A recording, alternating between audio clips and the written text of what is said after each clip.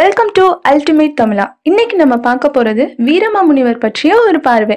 வீடியோவை ஸ்கிப் பண்ணாம ஃபுல்லா பாருங்க. வாங்க வீடியோக்குள்ள போலாம்.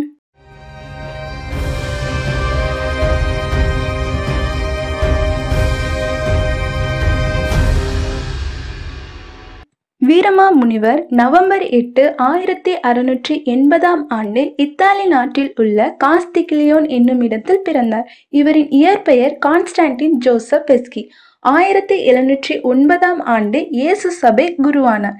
கிறிஸ்துவ மதத்தை பரப்பும் நோக்கில் 1710 ஆண்டு தமிழகத்திற்கு வந்தார். கிறிஸ்துவ மதத்தை தமிழகத்திற்கு பரப்ப வந்த வீரமாமுனிவர் அதற்கு இம்மக்களின் மொழியை கற்க வேண்டும் என கற்க ஆரம்பித்தவர் தமிழ் மீது தீரா காதல் கொண்டுள்ளார்.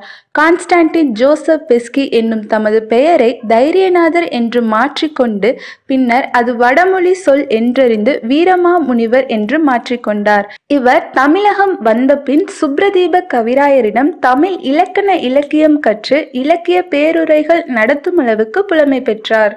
திருக்குறளில் அறத்துப்பால் மற்றும் பொருட்பாலை லத்தீன் மொழியில் மொழிபெயர்த்தார்.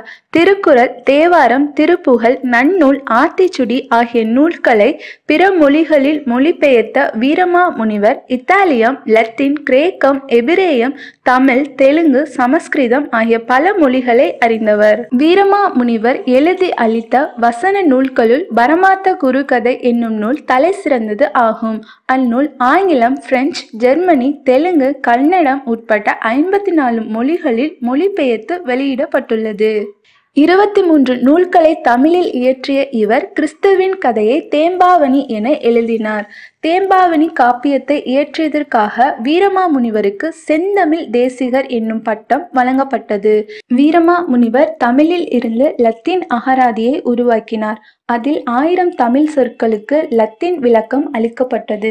இதுவே முதல் தமிழ் அகரமுதலி ஆகும். பின்பு 4400 சொற்களை கொண்ட தமிழில் இருந்து போர்த்துகீய அகராதியை உருவாக்கினார். இலக்கிய சுவடிகளை பல இடங்களில் சென்று தேடி எடுத்ததால் சுவடி தேடும் சாமியார் எனவும் அழைக்கப்பட்டார். தமிழ் இலக்கிய இலக்கணங்கள் கவிதை வடிவில் இருந்து வந்தன. அவற்றை மக்கள் எளிதில் படிக்க முடியவில்லை என்பதனை அறிந்து உரைநடையாக மாற்றியவர் வீரமாமுனிவர். வீரமாமுனிவர் அகராதியின் தந்தை எனவும் போற்றப்பட்டார்.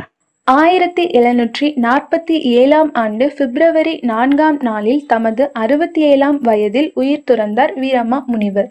தமிழுக்கு இவ்வளவு தொண்டு செய்த பெரியார் தமிழ்நாட்டை விட்டு கேரளா நாடு சென்று இறந்ததும் அங்கு அவரை அடக்கம் செய்த கல்லறையும் தெரியாத நிலையில் இருப்பதும் தமிழ் மக்களுக்கு வருத்தமளிக்கும் செய்தி. தாமே தமிழானார், தமிழே தாமானார் என்று தமிழ் இலக்கியவாணர்கள் போற்றும் வண்ணம் தமிழுக்காக வாழ்ந்தவர் வீரமாமுனிவர். இந்த வீடியோ பிடிச்சிருந்தா லைக் பண்ணுங்க, ஷேர் பண்ணுங்க அண்ட் மறக்காம சப்ஸ்கிரைப் பண்ணுங்க.